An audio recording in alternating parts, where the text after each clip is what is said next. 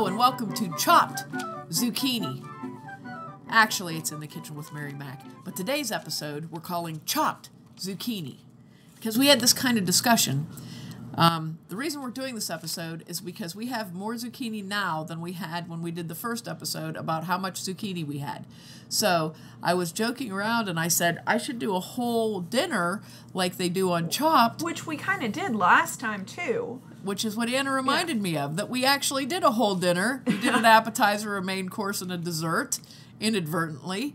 So this time, we are actually focused on doing an appetizer, a main dish, and a dessert, all with zucchini as the main ingredient, sort of like Chopped.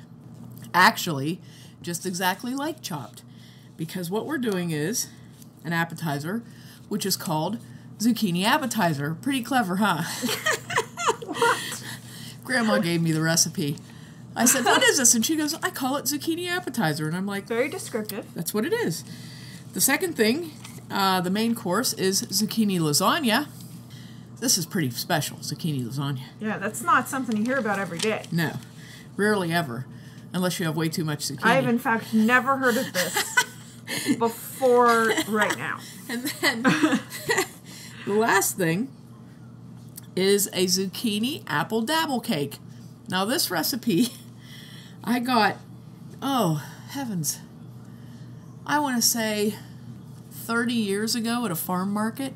I was at this farm market that was from an apple orchard, and they had all these recipes laying around, like buy things, you know. So I picked up this recipe for apple dabble cake. So I made it into a zucchini apple dabble cake, just to use the zucchini. It also have apples in it, or is it a zucchini dabble cake? It's going to have apple sauce in it. Oh. So, I don't know what the dabble is. Were they trying to rhyme and make it like apple dapple cake? Or is it dabble? It's dabble. Huh. Yeah, I, no idea what that would mean. Maybe it means you're like dabbling. I'm dabbling with making a cake. I don't know. So, the first part is the zucchini appetizer. This is a very overcomplicated recipe. It just makes me laugh when I look at all the ingredients. It's hysterical. It has a lot of ingredients. However, it's very good. It's almost like a, how do you say that? It's almost like a bread. It's an odd thing because it uses a baking mix like Bisquick or whatever instead of flour. So this particular recipe calls for 4 eggs slightly beaten, a half a cup of oil, half teaspoon salt, a half teaspoon of dried basil. If you're using fresh basil, I'd use like a tablespoon of chopped fresh basil, 2 tablespoons of dried parsley, or a 1/4 cup of fresh chopped parsley, and half a cup of onion minced, pretty small, works really, pretty small. Then you want 1.5 cups of baking mix, and you can use Bisquick or Jiffy. There's a lot of good organic brands out there of baking mixes. Bob's Mill makes one, Bob's Red Mill, so any kind of a baking mix. Then you need a half a cup of grated Romano cheese. I don't believe in Parmesan cheese, so I like Romano. And that's what I say to use, and what I say goes, because it's my show. I believe we talked about this in one of the other episodes, too. I want to make sure that I make a very strong point on Romano cheese. We know that you hate Parmesan. We know that you hate Cool Whip. Yes. Any other things you hate? I don't know. I'll have to make a sign of all the things I hate. Food ingredients. So, what you do is you take all of these ingredients. This is not one of those mix this and this and this together. You take all of these ingredients and mix them together.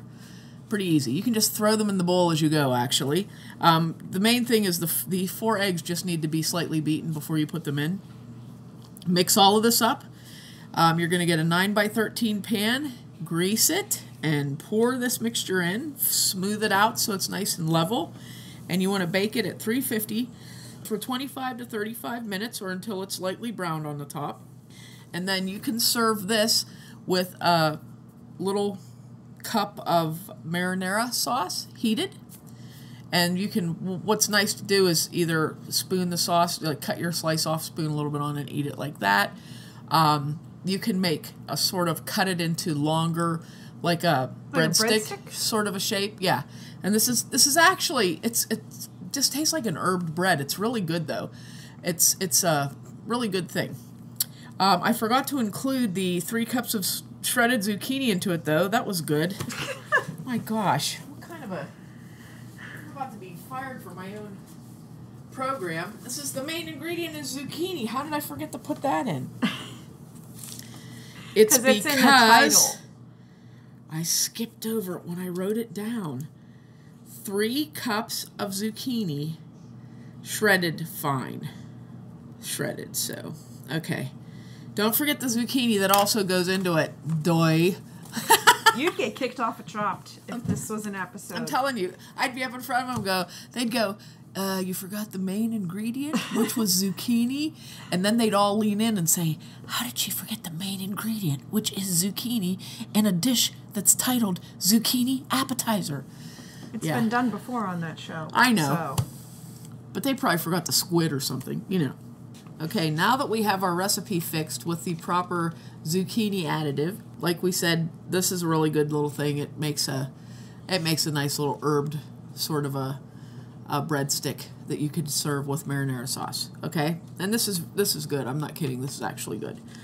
Next, we have zucchini lasagna. Now, on the last zucchini episode that we did, we're gonna end up with 10 zucchini episodes. I can see it now. Just a summer of zucchini episodes. The last zucchini episode we did, we made zucchini rollatini, which I love to say, zucchini rollatini. So I just thought of who you sound like when you say that. Rosanna Dana. Zucchini rollatini. It does. The Roseanne comes out in me. Yeah. I love Rosanna Dana. We're going to use the same technique as we used on that. You're going to take a thinner zucchini, so we'll have less seeds in it. Clean it really well, cut each end off, and then slice it into narrow strips. And then, if you remember what we did, we put foil. We took a foil-lined baking sheet, spritzed it with olive oil, and then we laid the zucchini strips out on that and spritzed them with olive oil again and put them in the oven at 350 for, it wasn't very long, maybe 10 minutes, I think. Yeah. And just enough to soften them up a little bit. And then we took them out and cooled them. So for the zucchini lasagna, we're going to need about 15 strips of zucchini cut like that. And I'm guessing that you're probably going to need 3 zucchini. You should be able to get 5 usable strips out of each one. So that'll get rid of 3 zucchini for you. We've gotten rid of 2 We've got, let's see, this will be 3. That'll be 5. We've gotten rid of about 5 zucchini, so we're doing good so far. If you don't let them get too big. I have a zucchini here that's the size of a small dog. So it's a big zucchini. Yeah. It's even got legs. So we're going to prep those zucchini strips first so they have time to cool. While those are cooling, this is what we're going to do. I'm going to teach you the secrets of making a real Italian lasagna that is not made with zucchini noodles, but this is the cheese part of the lasagna. Is this the Aunt Rachel approved lasagna? Yes, this is the non-American way of making lasagna. She says the non-white people way, but she's white, so I don't understand. She told me that form of racism. She told me, don't do it the way the Americans do. That's what she told me. Don't do it the way the Americans do. And I said, well, you're an American. And she goes, you know what I mean. Well, then she goes, it was adorable. You know what I mean? Those whiteheads or something. She's adorable. Oh, but anyway, so this is funny. the real Italian way of making the cheese filling for your lasagna. The secret is dry ricotta. Dry ricotta generally comes in a loaf, and it is generally found in either your deli or your specialty cheese section of the grocery store. And most stores sell this because it's the sort of thing that a small dairy would make locally. So almost everywhere I've ever been has it, but a lot of people don't know about it because it's the Italian secret, okay? So you want a loaf of dry ricotta, and you're going to want that to be 1.5 to 2 pounds of dry ricotta. And That's a lot of cheese. it seems like it, but it isn't. Because you're making a lasagna, so it's going to be layered up in it. Yeah. And also, ricotta is really good. Dry ricotta is really good, so you're going to find yourself eating it. I mean, you can just slice this off and eat it. It's delicious. The ricotta that comes in a container that's very wet, you don't want to eat that. It's like cottage cheese, and it doesn't produce as good of a lasagna. So if you already make lasagna and I've insulted you, I apologize in advance. But it is our way. Insult people, tell them the Italian way of cooking. Yes, that is our way. That is our way. So you're going to need 1.5 to 2 pounds of dry ricotta. You need 1 pound of shredded provolone cheese. I don't like mozzarella either. I mean, I'll use mozzarella, okay? I don't despise it like I do Parmesan cheese. However, I don't like it as well as provolone, and provolone works much better. And you also want 1 cup of grated Romano cheese. We all know how I feel about that. And those are your 3 cheeses there. And you're going to take those cheeses and break them up and mix them together with your fingers, not a spoon. You got to feel it. You got to feel the food. Mix them up. And then to that, that's already mixed up, that cheese, you're going to add a 1/4 teaspoon of granulated garlic, 1/2 teaspoon of dried basil, a dash of salt, and a dash of pepper.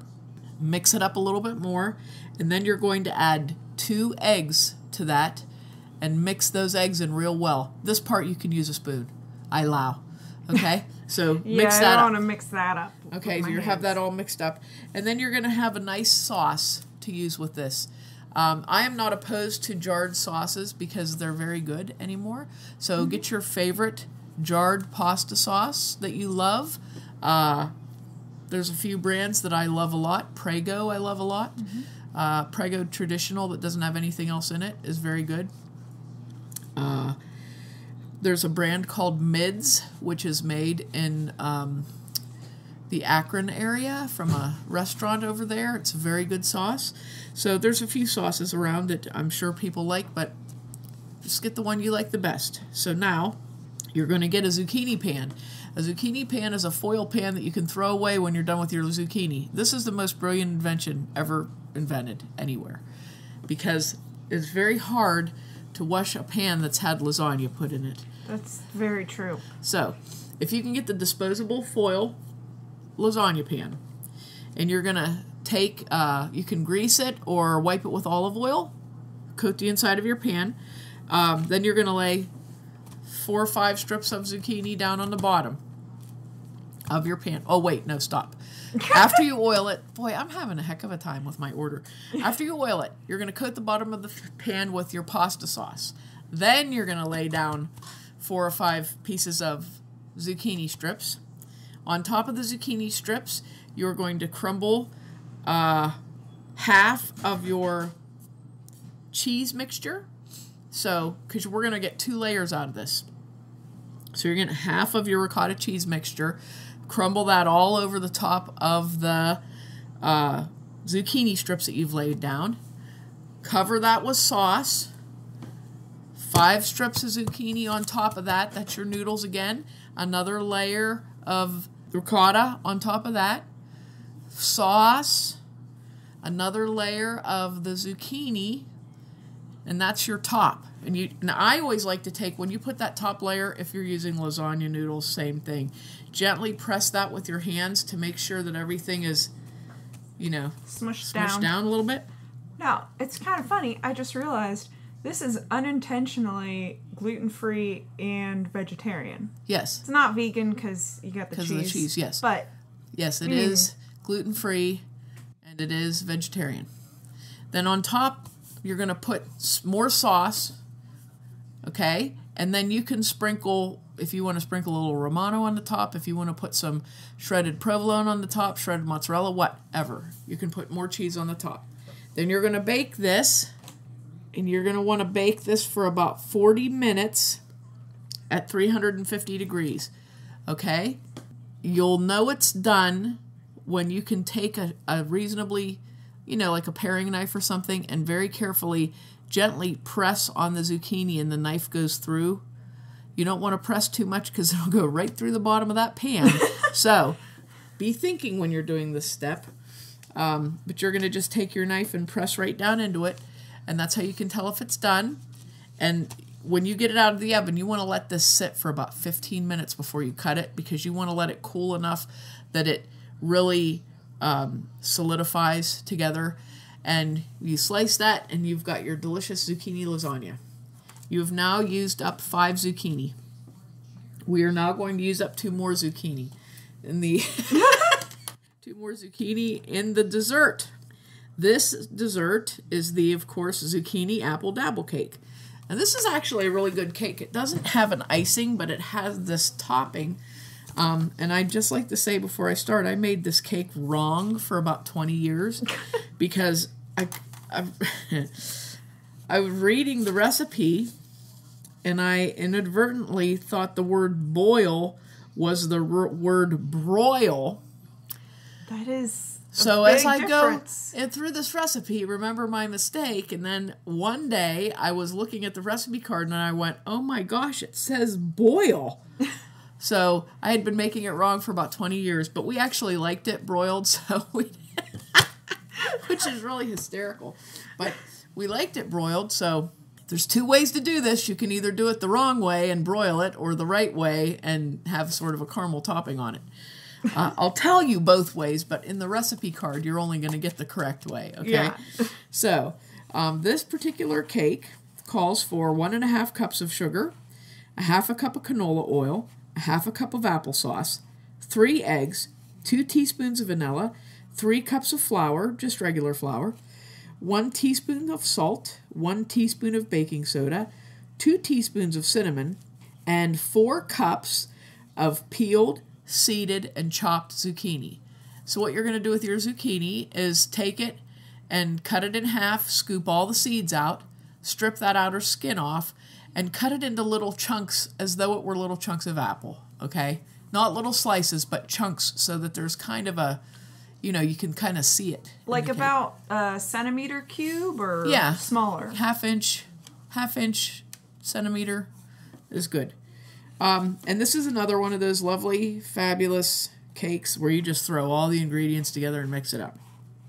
Okay, so you stir all this up and you pour the ingredients mixed into a greased 9x13 pan, and you're going to bake at 350 degrees for 30 to 40 minutes. And this cake gets a real nice browned finish on it when it's done.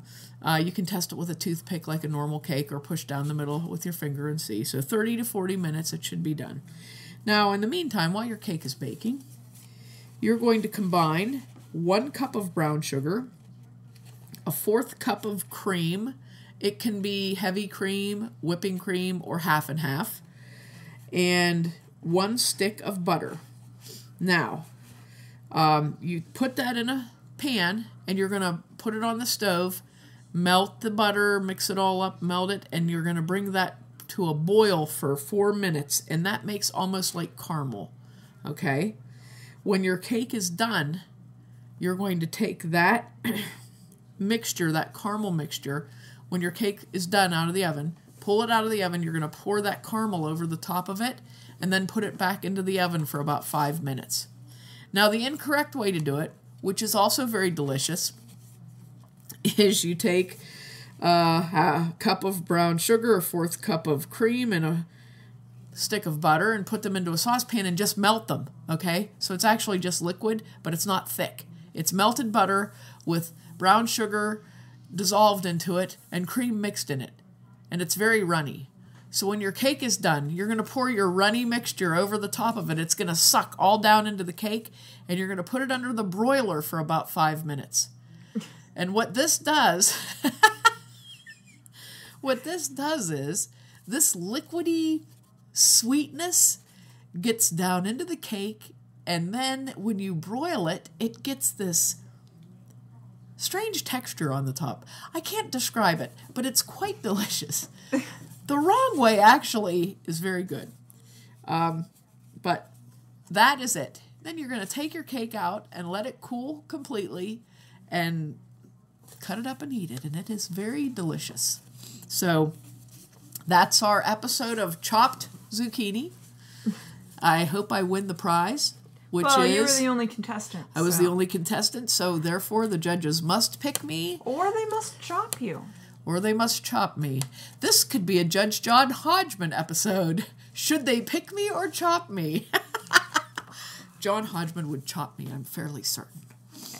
So, because I botched the very first recipe by forgetting to put the zucchini in. Yeah. He would chop me right out. Boom. First round eliminated. I could hear him saying, "Sorry, solo contestant, you have been chopped." Oh, dear. Gosh. Well, I hope you enjoy this second zucchini episode, or the It's Still Zucchini Time episode, or the Chopped Zucchini episode, whichever one of those titles you prefer. Zucchini, 2 out of possibly 1,000. Let me know if you try something, and we will, again, as we said before, we're getting recipe cards together to put on our website that you can print out, save, store, have tattooed on your calf, whatever you want to do. I mean, they are pretty nice. They are. I They're can't really recommend getting one tattooed. Well, if it was a recipe you really, really liked, calf wouldn't be the right place. Forearm, because you'd want to be able to read it when you're making it, Yes. right? You just look at that forearm. Or like on your belly upside down. Belly So upside you down. can reference. Hey, that's good. Or on top of your thighs. Perfect! Well, Have that on one side and a zucchini size chart on the other. there you go. Zucchini size chart. We should make a zucchini size chart. This zucchini is right out.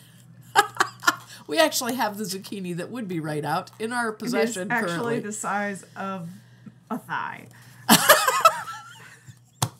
So that would be a big tattoo. Oh, that's beautiful. Well, thanks for listening if you did. And if you didn't, too bad for you.